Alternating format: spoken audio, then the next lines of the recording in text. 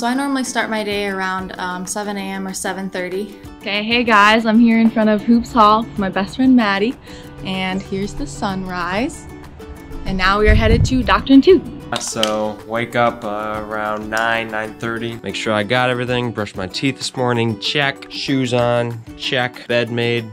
Not so much. Monday, Wednesday, and Friday I have my sociology class and my Doctrine 2 class, and they're both in Bucuma. Walk on down to the Servant Center, which is nice because I'm a junior. I don't have to walk all the way to Bucuma. Spanish class. Hola, señorita. First one to class. Let's go. Then I'll have a little break, an hour break before we have to go up to chapel in Anderson. So typically in between my sociology and chapel, I have a free period, so it's kind of a nice time to be able to just go into my room and relax and catch up on some homework, and also do my devos if I missed them in the morning. Really thankful to be able to have the Word of God taught to us 3 times a week, and also being able to go to church on Sundays and Wednesdays. So after chapel, we'll head down to the dining hall and have our lunch. Okay, now we're waiting for lunch. Nathan, Caleb, Anna, Becky, Eileen, Maddie. I normally get to sit with my table full of friends, talk about the day. It's just a fun time to be able to relax before classes and just hang out with friends and have a couple laughs.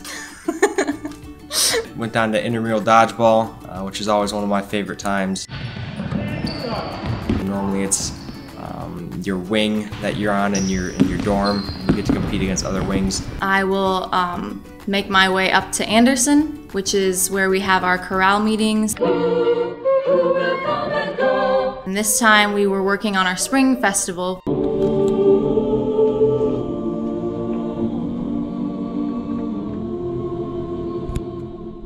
Coming here to ABC really grew me because it showed me how much I really didn't know and how inadequate I was in my knowledge of the Bible. Being able to walk around campus and know pretty much everyone that you're running into is just really a blessing, and I really enjoyed that here. Not just the knowledge of the Bible, but how to apply that to my life.